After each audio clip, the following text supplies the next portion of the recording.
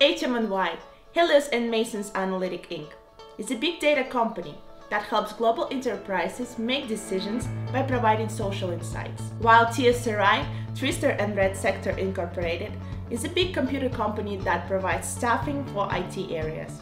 Imagine that you need to pick only one company, and when you compare two of them, which one would you rather consider for an investment? That's why I'm here today, and we come back with my favorite series of Stocks Battle. Hit the subscribe button down here so you would not miss the overview of the hottest stocks on the market for today.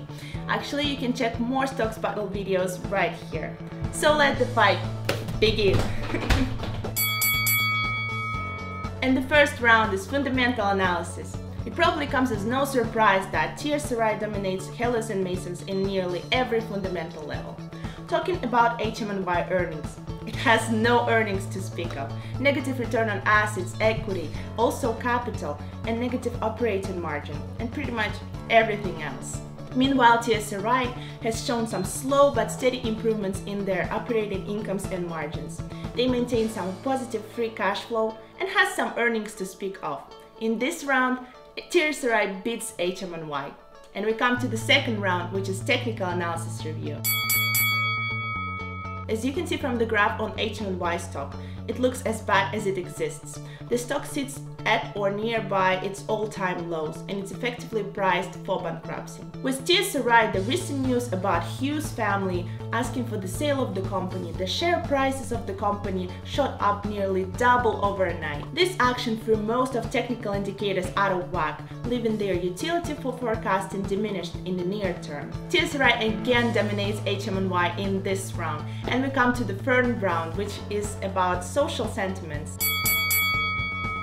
HMNY stock news dominate the news cycle nearly every week.